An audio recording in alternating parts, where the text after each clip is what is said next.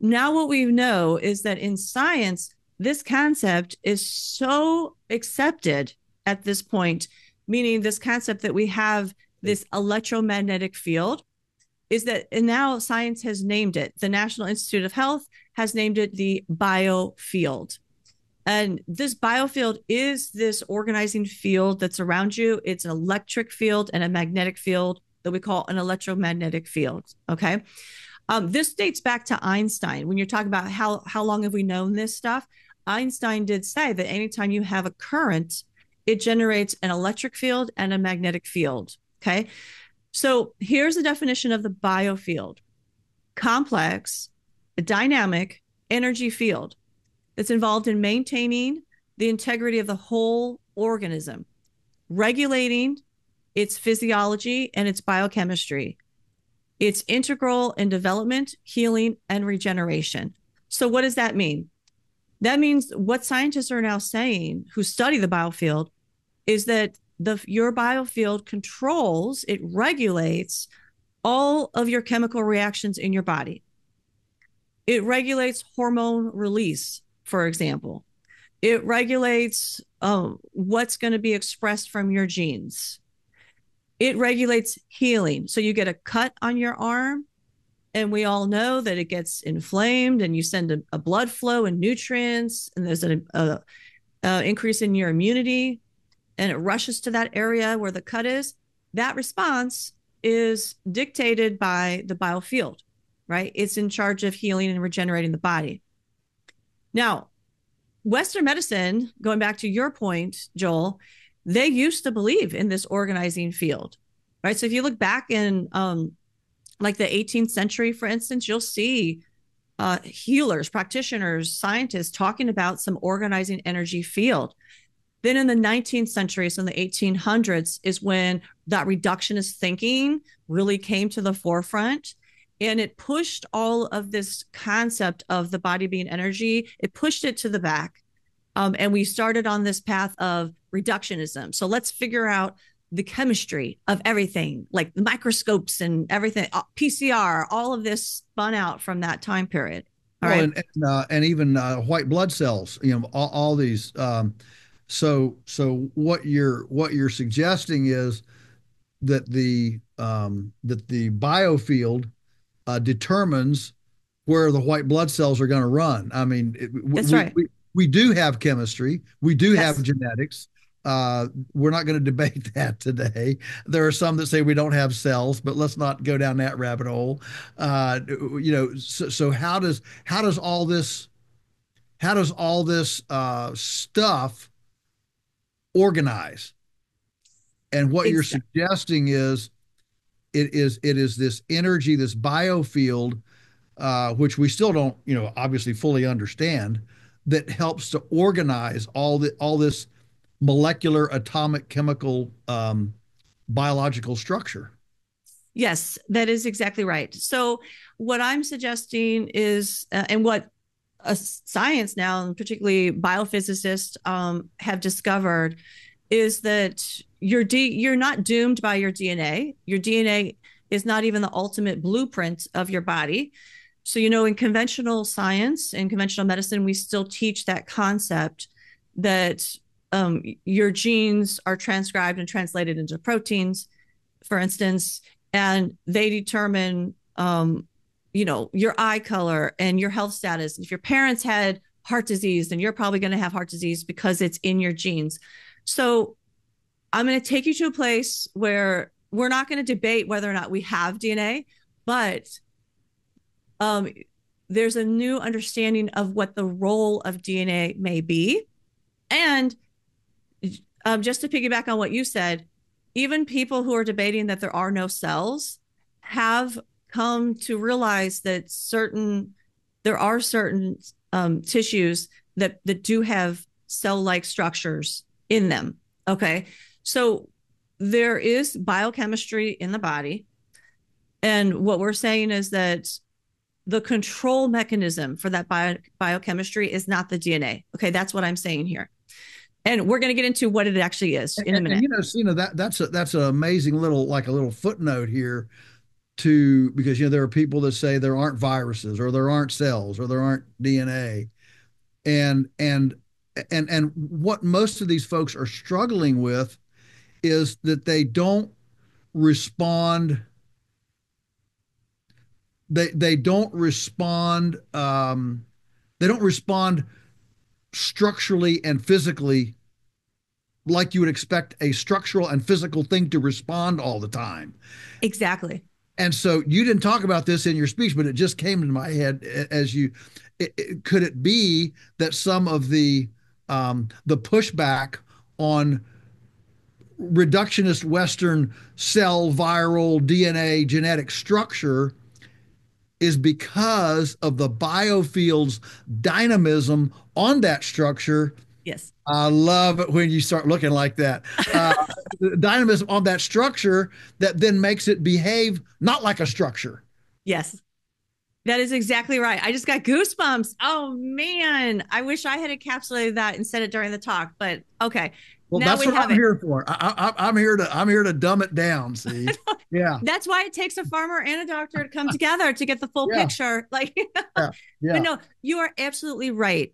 And so and we're gonna let's unpack this. Okay, let's unpack exactly what you said, one step at a time. Okay, so the point number one is that the biofield is what carries the instructions or the blueprint. It's not the DNA, it's the field.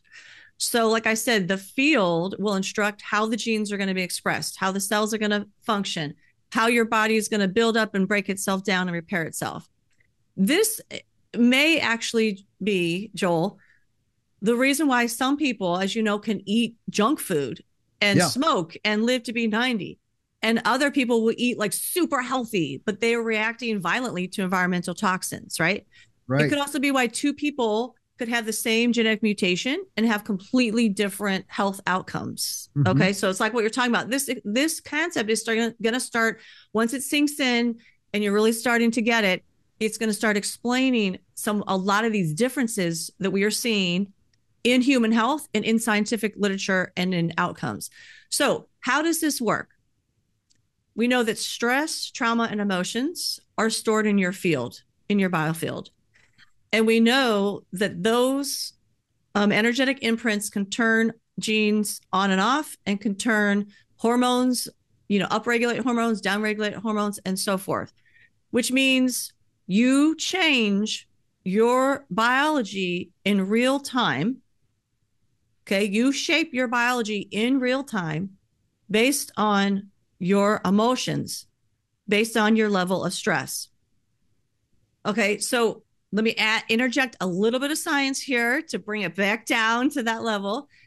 So your biofield is electromagnetic energy, right? And it's, by the way, we can measure it. The field has been measured. So it is made up of electromagnetic energy. We know that energy carries information. So Einstein's famous equation, E equals mc squared, means energy equals mass times the speed of light squared.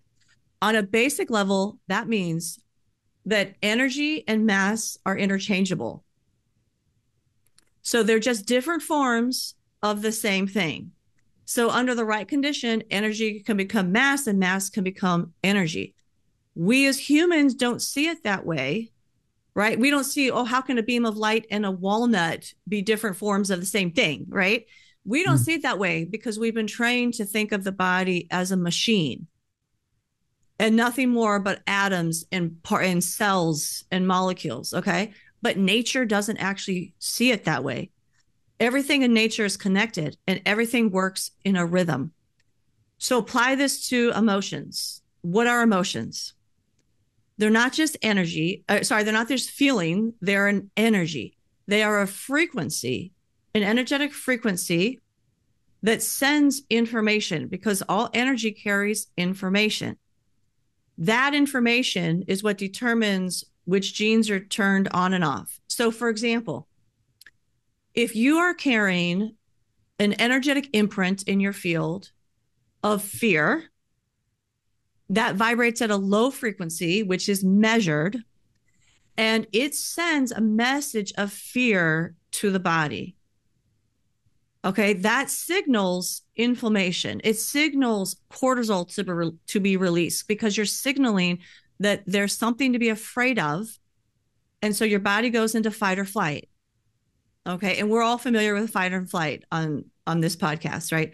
So carrying the emotion of fear will generate disease in your body because it keeps you in a constant state of fight or flight.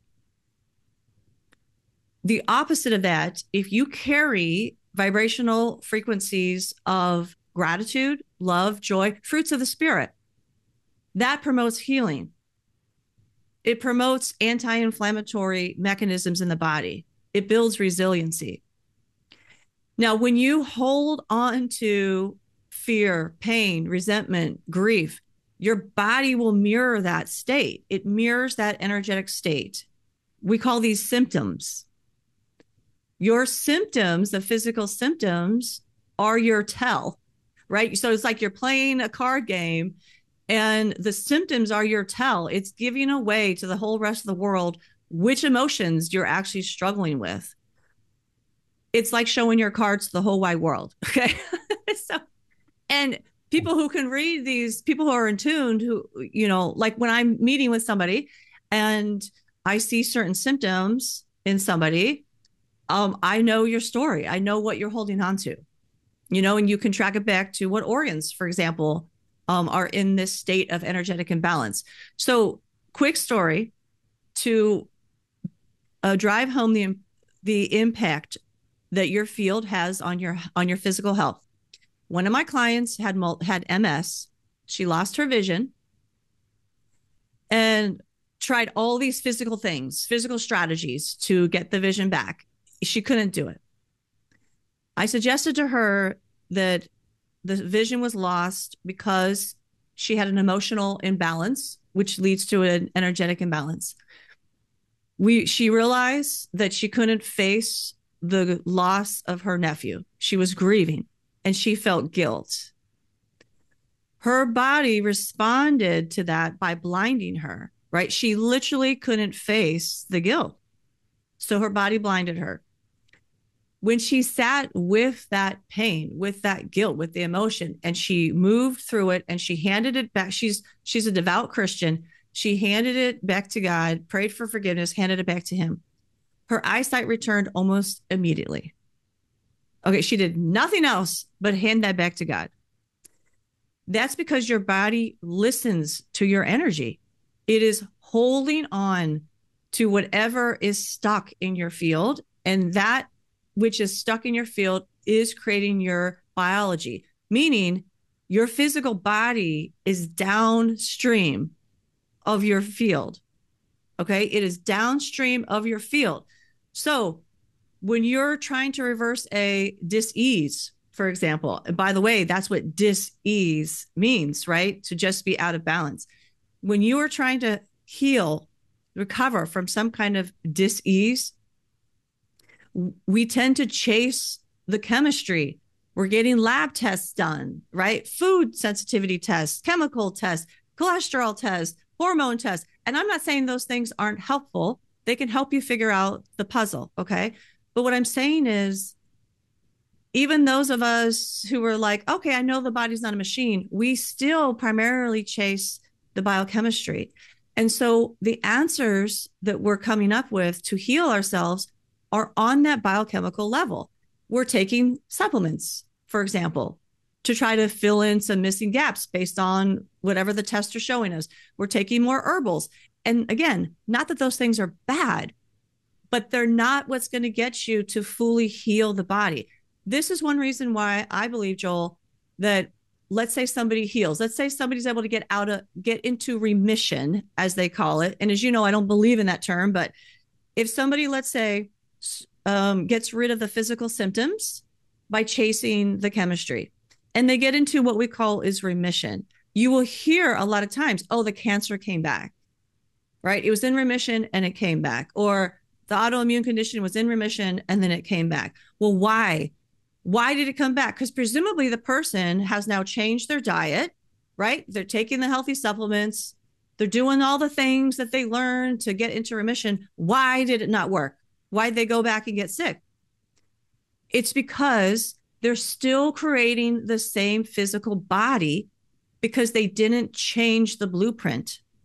They didn't change what's in the field. You have to change the energetic imprints in your field. You have to bring coherence to the field, is what I'm saying.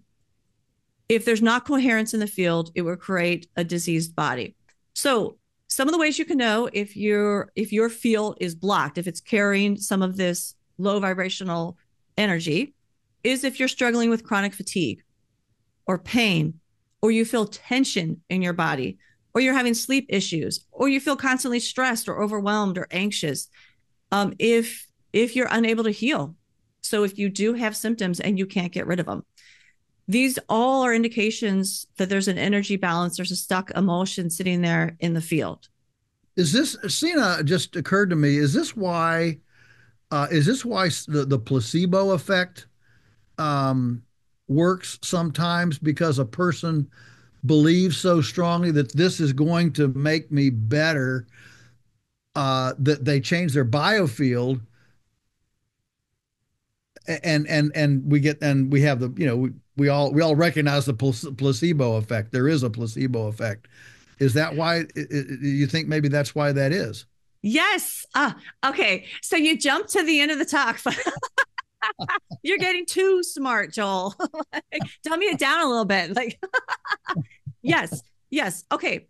So let's can we put a pin in that until we get to the end of this one? But you're exactly right on. Friends, want to dive deeper into our thought-provoking conversations? Become part of the Beyond Labels family today by joining below. For any gift amount, you'll get access to the full uncut episodes. Every contribution, whether big or small, keeps this podcast going. So join us and expand your Beyond Labels experience. Thank you.